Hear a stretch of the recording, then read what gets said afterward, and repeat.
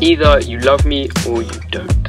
I wrote this song in 2015. It was with some of my best friends, Matt, Phil and Emily. It was one of the first songs that I just didn't want to give away to anybody else. It kind of has a very personal place in my life, so the thought of anyone else singing it just feels really weird to me. For the first time, I was like, you know what? I want to perform this live and I want to be an artist. I was going through this scenario where with a girl, I didn't know what she thought about me, you know, if she was in, if she was out, if it was yes or if it was no. And I think what's so good about this concept is that everyone has been through a similar situation, and everyone has had that night at home where they're laying in bed just trying to figure out exactly what this other person wants.